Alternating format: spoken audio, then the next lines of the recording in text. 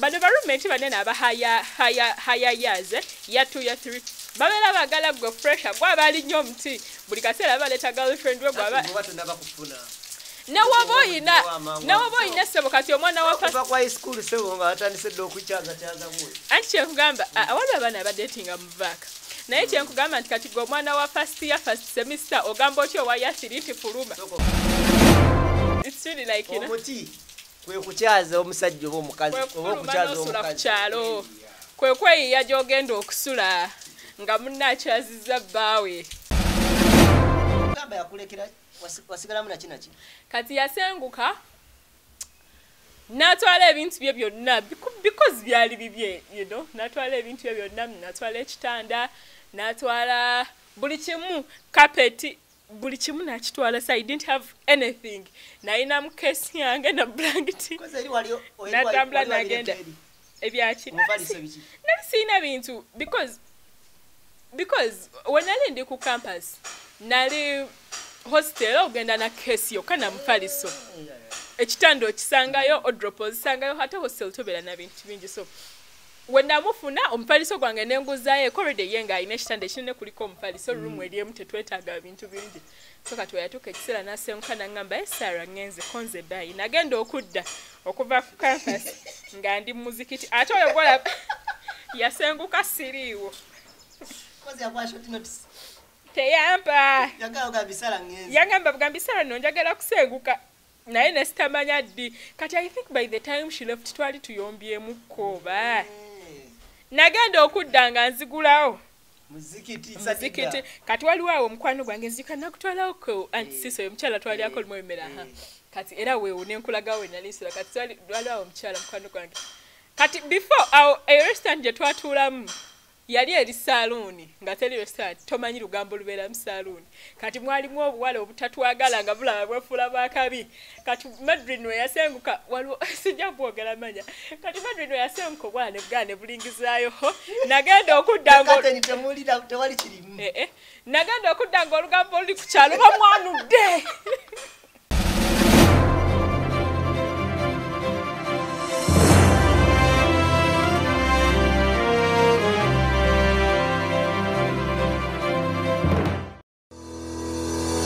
Double Blessing Overseas Limited bazo kujuna gwayagala passport loan, visa loan, ticket loan, school fees loan, upkeep loan. Double Blessing Overseas yino ku Double Blessing Overseas Limited tugaba full sponsorship loan eri abagala okugenda ebweru gwe kadama sekadama oyina emergency nga bosota na kusasula mama omulwadde omwana omulwadde oyagala kuzayo mwana ku ssomero tugaba school fees loan eri abaana babakola ebweru oyagala genda ku kyeyo tugaba passport loans, visa loans, air ticket loans ne tukubanja ku kibanja mpola ng'oli ku mulimu tukubire ku ssimu oba tusange ku email doubleblessinggoal@gmail.com wabula jjukira nti tuwola okutuuka ku miliyoni 10 bweddu. Double Blessing Overseas Loans Made Easy. Sebo banyabo wetanira okunyirira katukwanjulire hana saluni esangibwa ku Mwesuga Road ekira balina empeereza esinga okubeeya omulembe mu bya saluni oyagala extension, wigs, wig installation, weaving, styling, cutting ne trimming byonna babikola braids, dreadlocks, twist, pedicure ne manicure byonna obisangawo ku hana saluni bakola facials mu bika ebyenjawulo omuli ez'abaami n'abakyala bodicure products zonna tuziyina full body massage eri abakyala boka waxing body scrub wood massage ne body contouring tukola permanent makeup omuli lip brushing eyelash enhancing ne eyeliner tukola ku bagole bonna ate nga tukuyisanga ali ewaka nga kwotadde ne kacaayi ak'omulembe leta famire yo yonna tugiyoyote gwayagala okumanya ebisingawo tukubire ku noti 7 noti 2 10 oba ku WhatsApp noti 762 385 719 Hana Salon feel at home. Kale tukwaniriza konyona jensinziro kwata mutulaba ku mukutu gwa Uganda byogere abatulabira ku Power 1 Extra mwe bajima badda kwata mutulaba onako lwalero nze Kakalamu the answer isali ku kamera media ali ku kamera onako lwa Monday tubeera ne Sala Henza bana ate kati chata kusedi Okay, tubeera ne Sala Henza wakati mu show yaffe gye twatandika naye nga tuzaayo ku memories emabega eya Campus Life. Abamu bagamba nti twabayitako twabaleetera ekintu kye bataatuukako. Naye muneewo oteegomba olowooza otuukayo. Bw'oba teweegombye tosobola kutuuka ku kintu. Bw'oba tewatuuka ku campus baganda bayinza otuukayo. Bw'oba nga tewatuuka ku campus mikwano gye gisobola otuukayo. Ate naawe osobola okuzaala omwana n'atuukayo. Bino bye tukugamba bibeera bikuteekateeka butya buyinza okukwate ng'oyita mu mbeera bw'etyo oba muntu oyo ayinza okukwate ng'ayita. Either we kiyamba ffenna abaali ku campus kibayamba okujjukira memories. Abatagenda ku campus kibayamba okurelatinga okumanya biki ebikola ki biki ebibeerayo. So and it's not even about campus, it's about like everywhere institutions. You know, manyi kati otogera ku university abantu baluza tuli ku university yokano, but institutions ebyemikono biki like these are things that happen all over naddala mu matendekero ag'abakulu. Yeah. Kulikayo. Navuddeyo mwebale kutwagala mwebale kutulinda. Yeah, era ndi musanyufu okubanga mbalabako mikwano gyange once again. Kakalamu the answer Sarah Henza. Tubeera wano nga tunyumya mu Campus Life. Thank you so much for the feedback. Abantu mutuwadde feedback. You know, abantu batusindikira olina kuwandiikira Sarah welabidde kano, Sarah kano, Sarah waliwo ne kano ke twakola. Really ebyo bituzaamu amaanyi ne tumanya nti tuli ku mulamwa. Enebeera episode ya kusatu kuba twatandika Campus Life. Era wetwakoma waliwo bye baŋŋamba tuddeyo okwo mu muwadde tuvuga speed ne banga tuzeeyo kakatambi mabega. Naye wetwakoma ng'oli mu nnyumba oli asengusa afunye obufumbo agenzi katono nnyo tuddeyo emabega. No, tusoka today, because we skipped very many things about the roommates. I want to evaluate. Now, some guy sent you a message, you know, jinsindikira. Ngagamba Sarah, you didn't talk about okulinya omuti. Actually, we never did be now. Roommates babeera bazibu kakalamu naddala kuba first years. Waliwo kati nze my experience nagenda mu room and my roommate was yaliwa first year. Naye kati waliwo okugenda mu room nga roommate wo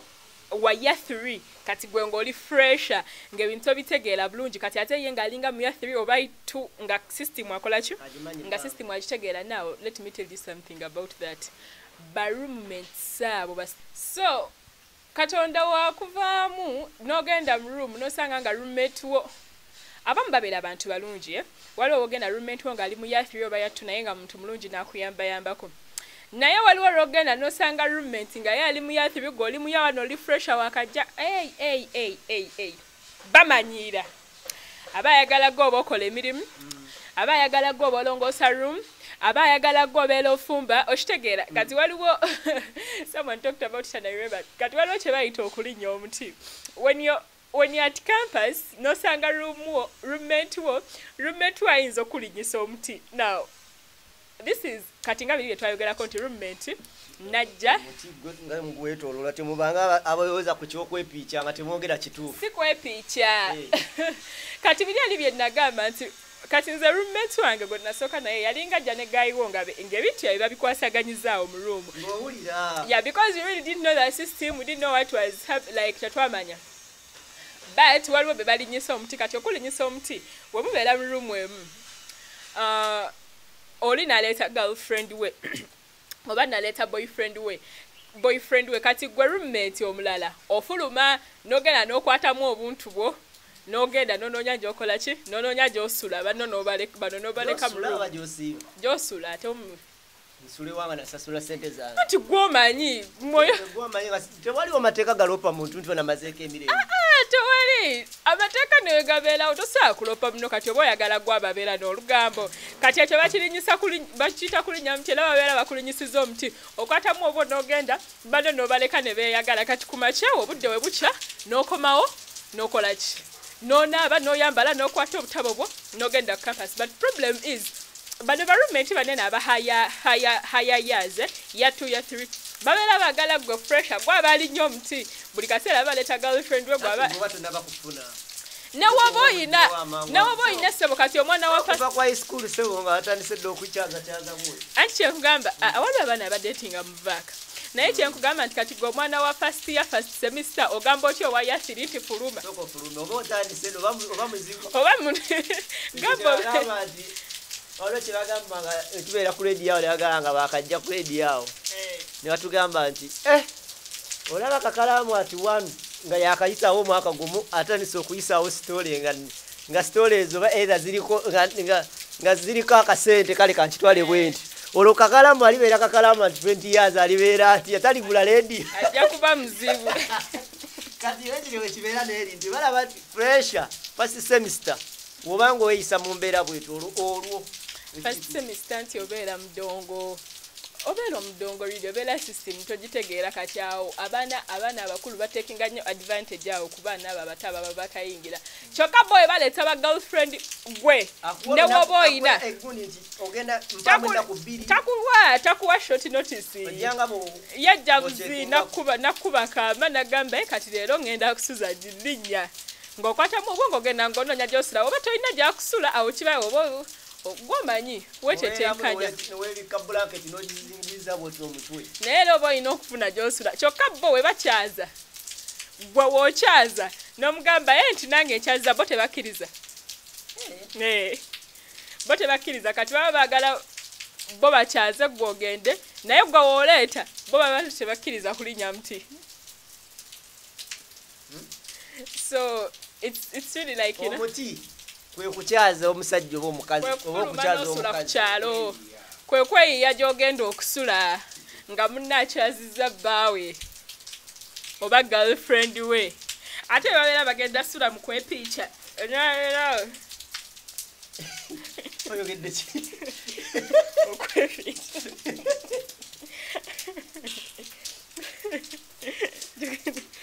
oba otebereza mu mitebezi kyebagenda okulaba bagenda ku revisinga kiro oteberezamu naye nze ngambye bugambi okwepiica yes oba olowooza mulowooza nogamba oba ku luno bagenda kukola ki kati gwe ng'okwatamu obubwa obugoye bwo bwoneetaaga ng'ogenda bo ng'obalekera ruumu nga beepiica mirembe gwe nga weeyiiya omukyekingako nti owaye yagenze okomawo ku makya ebiseera ebisinga oba tonafuna na namba eyasimu oba ogifunya ize naye okomawoko ku makya kati ku makya ne waba waali ku makya it doesn't really matter nti olinakomawo nga gayi agenze because obeera weetaaga ogenda ku campus obeera weetaaga ofuna ebitabo bye kati ku makya okomawo yadde gayi mwali akyebase n'ogenda n'onaaba n'okwata obutabo bwo n'ogenda n'osoma n'otambula n'ogenda n'osoma roommates awo wetubadde wetuli omwami eri kyadde atugamba nti weerabidde ku kyokulinnya omuti wakiyitamuuko nawe ebbanga eritali limu emboozi y'abaroommates ekyali nnyingi emboozi y'abaroommates teggwa roommate kintu kizibu nnyo n'omulala agenda tuwa experience ye gwerinda n'omulala agenda tuwa experience ye people give him feedback abantu abafuluuta osobola osula n'omuntu osobola osula n'omuntu afuluuta osobola osula n'omuntu ateebaka omanyi wali abantu abateebaka ng'oli alaba firimu paka kiro wali obaddeko ne roommate nze nina mukwano gwange bamuyita babi yafuna roommate nga roommate alaba firimu paka mwenda ogw'ekiro kyokka nga munna ayagala kwebaka enkyalina okugenda okusoma ate onaamugambako ki osobola okufuna ne roommate aleeta bakwano be buli kaseera ne bakuba pata ekiro ne banywa omwenge ne baleekaana watugamba nti roommate amatalinga nnyo obulamu bwe bugenda obbeera yeah because your room is your home your room is your home kibanga okubeera awo nga tolina mirembe mu maka okitegeera so it really affects like your general performance at work it affects everything so if there's something here kubanga room yo yebeera amakago some people bafuna bakwano baabwe ne batandika obbeera nabo mu hostels zaabwe yadde ngenda akyasasulayo naye ng'ebiseera ebisinga asula eri because okitegeera yeah but most of the times oba olina roommate experience gyakuyisaamu ebeera nzibu nnyo episode yasembayo twakomenkereza otuyisaako mu lugendo olw'okutandika okubeera wekka bamaze okusigula bakusigula ne bakujja mu mukwano gwo no she just left with everything kubanga weyagenda but it wasn't something like bad energy nti batwali tuyombye no but time came nafuna obulamu bwe, so she left. Naye we yagenda mwana muwala yagenda. Actually, I think I'm mixing up something. I think Madrid teyagenda. No, that was before she even got married. But yali ayagala kusenguka. Wetwali tusule nakulabye omanya nyumba yali ya rais yali ba ya mtwala 2. It was 200. Kati nyumba ya mtwala 2 mnakulabye era you can relate. So enyumba nga yo munda teyalimbi. But wabweru. Omanya omukyala gwe bayita Mama Loda. Wali omukyala ali awo nakulaba bayita Mama Loda. Tewali atamanyi Mama Loda mu Uganda muno. Okujjako nga toli mu kibuga. Abaloda. Ne Mama Loda. Kale. Tewali atamanyi Mama Loda awo munakulabye Makerere buli omu amanyi Mama Loda. Ola si yali landiredi. Naye ye yali neighbor waffe. Kati ennyumba ze twasulako zali wanonga Mama Loda atuli mabega. Kati jukira Mama Loda ayine ebbala. Kakalaamu nga tetwebaka. Mama Loda nga akuba omuziki paka kumacha. Mama Loda omanyi Mama Loda tosamugambako. Kati ogamba otya ku Mama Loda anti nyaba ha? Kendeza ko kugenda kusoma kuli mu future. Yo. Bana fezinze gola bana labire nako wa Mama Loda. Mama Loda nga akuba omuziki. Paka kumacha. Kati Madrid natuka ekiseera nakowa gwe walinga tetwebaka nga webaka misana kyokajjukire misana obeera kusomero ekiro obeera wakayingira wepa Mama Loda tayosa Mama Loda talwala Mama Loda talwaza Mama Loda ebbala yekola kuva Christmas paka Christmas ate Mama Loda taggalawo mangu ye eva Mama Loda akese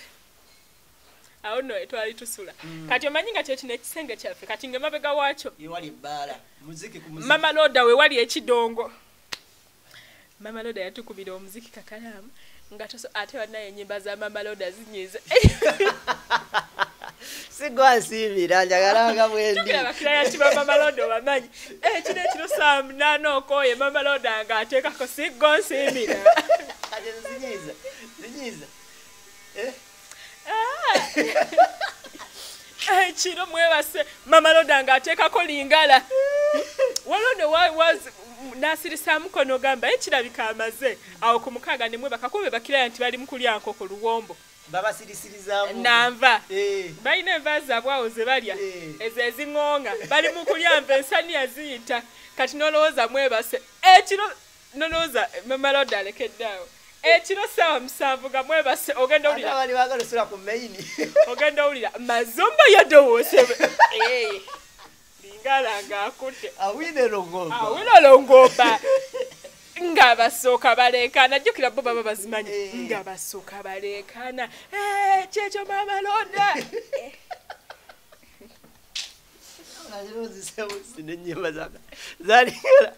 enyimba za wine longomba awo tovaawo oluyimba lumu lwa dakiika nakyokanaekana ate bo nga bazimanyi banyiniza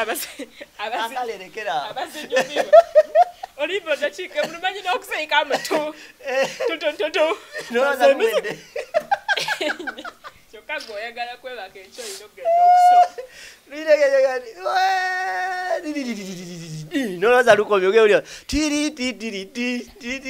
balekana webale mama nze nno Kakalaamu ndabira wano nga mbonyebonye ku kibuga kuno awo mukyali mwenna tanabavaawo ne we yavaawo kasijukira we yagenda nze nali sirina sente zikolaki zisenguka ate kati nekirala awewa Mama Loda kumpi ne Compus kubanga navanga ebiseera ebisinga nga lecture webeera ya saawa nga 5 because me nze really an early person nkeera so nyakeera kumacha sawa zinga ntambula paka ku Compus kumpi nnyo it's like 15 minutes walking ebiseera ebisinga lecture ne mbanza okuseleti nkwatawo ka boda ka 10 paka wali ku main gate nga ngenda nga nsoma so nali sisobola kusenguka naye it was very very very very oh my god Mama Loda watugamba yakulekera wasigalamu nakinaki kati yasenguka natwala ebintu bye byonna because byali bibye natwala ebintu bye byonna natwala ekitanda natwala buli kimu carpet buli kimu nakitwala so I didn't have anything naina mukesi yange na blanket natambula nagenda ebyaki Mufaliso biki? nali sina bintu because when I ndi ku campus nali hostel ogenda na case yo kana mufaliso ekitando kisangayo odropo zisangayo hata hostel tobera na bintu bingi so wenda mufuna omufaliso gwange nenguzayo corridor yenga ine kitande kinene kuliko omufaliso room eliemu tetwetaaga bintu bingi so kati yatuka ekisera nasenkana ngamba Sarah ngenze konze bayi nagenda okudda okuva ku campus nga ndi muzikiti ate oyo gola yasenguka siriwo kozi yakwa short notice teyampa yagamba bugambisala no njagala kusenguka naye nesitamanya ddi kati I think by the time she left twali tuyombyemu koba nagenda okudda nga nzigulawo muzikiti kati waliwo awo omukwano gwange nzika nakutwalawo ko antisiso omukyala twali akolimu emmera kati era weewo nenkulagawo enalisira kati waliwo awo omukyala mukwano gwange kati before awo restaurant gye twatuulamu yali eri salooni nga teri restaurant tomanyi lugambo lubeera mu salooni kati mwalimu obuwala obutatwagala nga bulaba bwefuula bwakabi kati Madrid we yasenguka waliwo sijja bwogera manya kati Madrid we yasenguka obwana ne bugane bulingizaayo nagenda okudda nagenda okudda nga olugambo oluli ku kyalo bamwanudde kati antisisengayo mukwano gwange bambi nentuulakawo muka restaurant kebisala kali kati neliyo kangendo masaliwo ng'ekigambo ekiri mu saloon bamwanudde leero agenda asula nga kiyenje zendeka ekiro ekyo saasulawo so kati ekiro ekyo gwe tomanyi kigambo kyali wali kati ekiro ekyo banaye nga buli obuwala bwa salooni nga kamanyi n'okweleeta kagenda ayiwayo mazzi kumbe kaagala kulingiza olwedde kati nga omanya ennyumba gye basenguseemu yonna ng'eri awo nkyafu nenzijjamu naye nenkoma ku campus nenyingira omuzikiti gwange nenjera nennongoosa bulungi nnyo nenzigalawo nenzirayo ewa Summa ku Douglas nemugamba mwana Madrid yasenguse nengamba my girl it's okay kati nembeerako ewa Summa but concentration yawo bana ebirowoozo ebibeera olowooza kino olowooza kiri really salowooza nnyo because kale nalowooza naye saali ku kisenge nnyo kubanga nalinawo Summa ate ng'olwedde ku Douglas abaaliwo baali bamanyi oba nkyasulawo biki so kati nga tebangana nakuyingira budde bwe njagala so nenkwata obugoye bwange ennyumba nenjigala nezirayo ewa Summa nenkola ki nebaka so kati wenamala nengamba kati nalowooza oba nzireyo wakandeeta omufaliso gwange nengamba sijja kola kisijja kudde because nze hostel nali njiganye nafuluma hostel nengamba sijja kuddamu so nembeerako awo nabeera ewa Summa ndowooza for 1 week ku Douglas sente zange nezituuka ze baatuwanga ku gavumenti so kati sente zange wezajja really baatuwanga sente nnyingi to be honest so kati sente zange wezajja nengamba omanyi zajjira mu kaseera akatuufu nali ndi awo nga banteereddeko sente nengamba Yesu webale so when the money came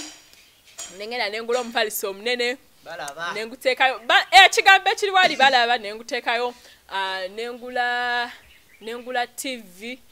nenjiteekayo naye ng'era sisulayo nenjiteekayo so kati waliwo ebintu byesagula nga amasuuka biki mamange ebyo ng'alina bingi nengende ewaka nengamba mama nsaba ku masuuka biki nampa amasuuka bayampa peya 3 nenfuna blanket ewaka nenfuna biki nenteekayo nengenda mu owino nengula kateni nenteekayo kateni nengula ne curtain rods nenteekamu kati but I didn't have furniture naye I have my sister muganda wange gwenzirako bawe aina furniture house awo ina mungona it's really big he makes furniture actually he makes nice furniture kuba kati it's really big so kati nengendayo nemugamba Faruku mbadde nemunyonyolamu nemugamba sina kino na kino nangamba Sarah kati obalawo kye nemunyonyola nemugamba mukwano gwange yagenda naye sina kitanda nangamba kale oyagala biki nemugamba njagala ekitanda njagala mirror njagala akameza okubeerako TV njagala ne bookshelf yankolera ebintu bina ekitanda bookshelf kubanga bookshelf yagisiba ku kisenge nemugamba njagala ekitanda njagala bookshelf njagala mirror njagala ne akameza akabeerako TV nemugamba naye sina bulungi sente nangamba okay nja kukolera mpa mu weeks 2 so kati nalowooza nali nsigazaawo emitwalo actually it was good faith kubanga yansaba emitwalo 9 ebyo byonna ebintu yansaba emitwalo 9 nemugamba sinawo sente ninawo emitwalo 4 nemuwa emitwalo 4 nangamba kale nja kukolera so kati nankolera furniture ne kati we yamala okumunkolera ng'akyamanja na balance najja ewaka n'asindika abaana ne babireeta bulungi nnyo nagamba Sarah olina ssente z'akamotoka ne mugamba siyina ng'amaze okubikola naye nga siyina ssente nga njabise nagamba kale kante kano kamotoka abaana bajje bakusibireyo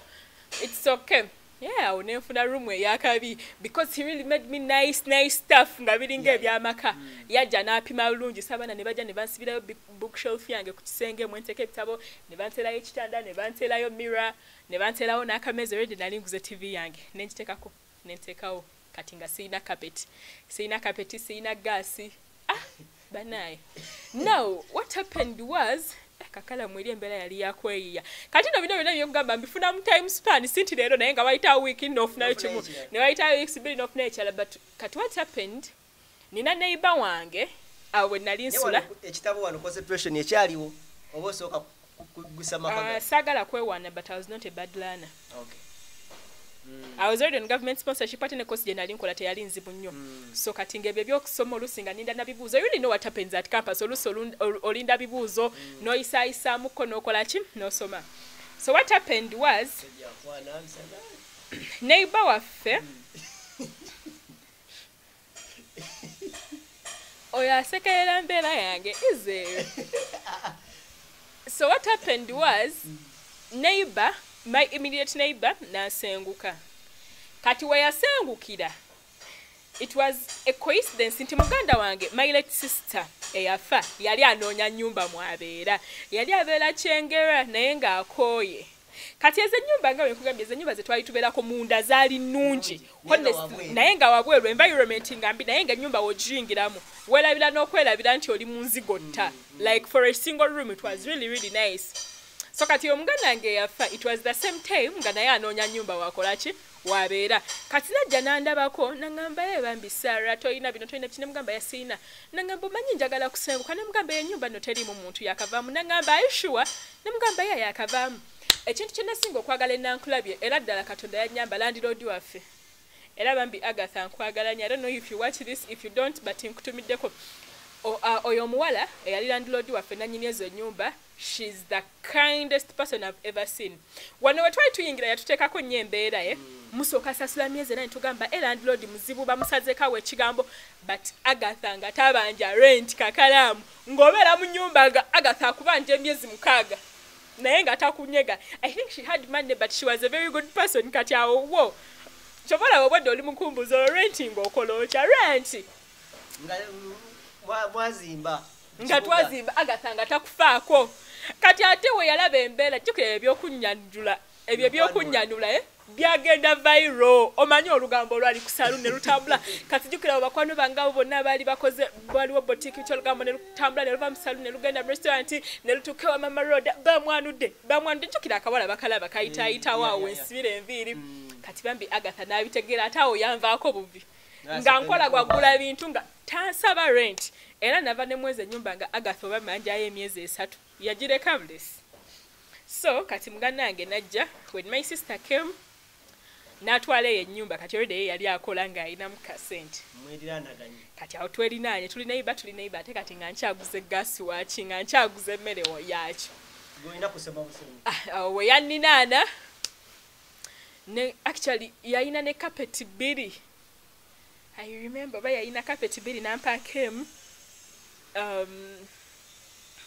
kati awe ebyokulya ne transport eyo yonna semester yabiyimiriramu kubanga ekisumuluzo kyakindekera nga galawo twalina wetuleka ebisumuluzo nagenda so kati zenga keera kumaca nenva campus nekomawo nenfumba emmere already ngalesewo agula ebyokulya ebyo bikefsi biki nabireka mu fridge nenkomawo nendya nengenda nenebaka like that omuwulizaako yakuleka mu nzikiti yeah we are friends tetulina muzibu during that time twali tetwogera kubanga we yagenda yandagirira gye yali agenze naye nga we nagambye nti I think twali tuyombyemukko bakatini so nga tetwogera actually naddamu okwogera naye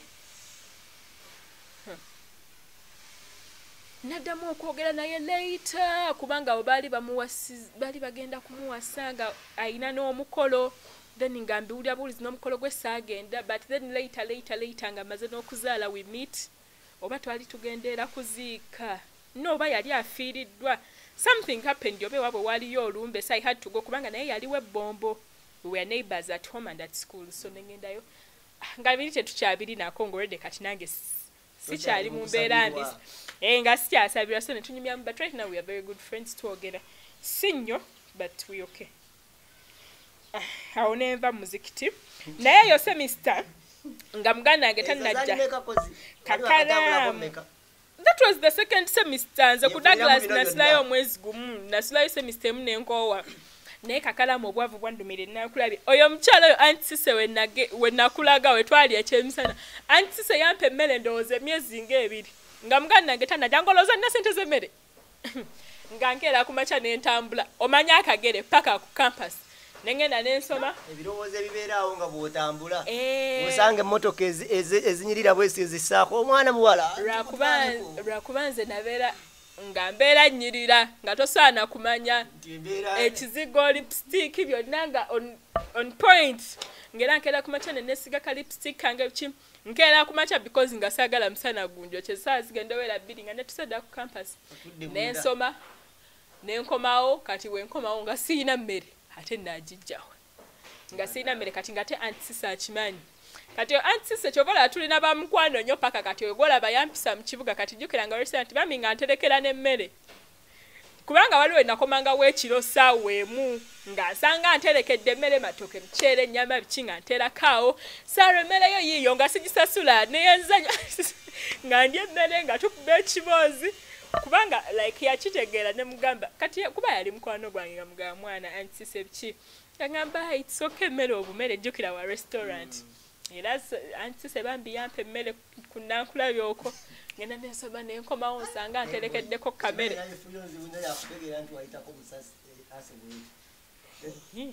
newagula neva ku campus kati Aunt Cisse nga mpa kamere. Yeah, like that. So yeah, it would have been easier kubanga eri nali siinanga kyengula.